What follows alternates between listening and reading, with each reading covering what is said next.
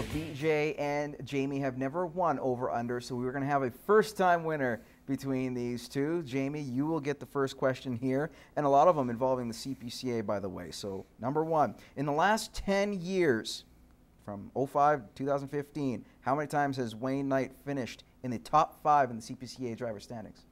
Oh, top 5. I'm gonna say 4 times. Actually, that's bang on. 4 times is correct. So you're up 1-0. You're not out of it, BJ.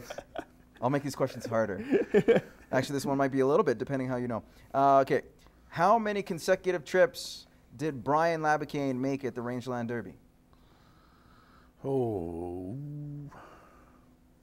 35. Over or under? Under. Over is the number. You weren't far off. You almost bang on. 36 consecutive trips. He's your dad. Well, he's also, you know, is also his dad-in-law, father-in-law. So there you go. Got the inside scoop on that one. Tied at 1. Have a chance here, Jamie. How many points does David Bensmiller have right now in the Outrider standings? Geez, I don't. 997. Over or under? He's under. He's under. Actually, would you believe it's over? Oh, yeah. Okay, yeah. I said they're wrong. Yeah. That's right. 6,329, would you believe? Oh, there we go. Yeah, it's a high number for the Outrider points. This one for you, involving the guy who's right behind David, and it's Eric Pear.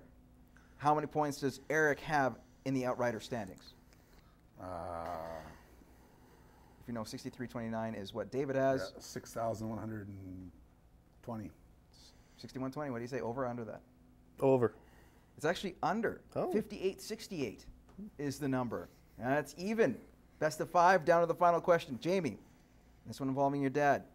How many career championships did Brian Labicane win during his career? 6.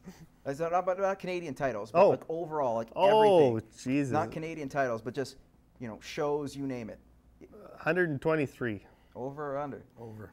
It's actually 80. Oh, there you go. Would you believe it? And at 48 years, that's a pretty good average. Yeah. A little over two a year. But congratulations, Jamie. You won this one. We're going to take a commercial break. Jamie will celebrate a little bit, and we'll be back with more Gloves Are Off.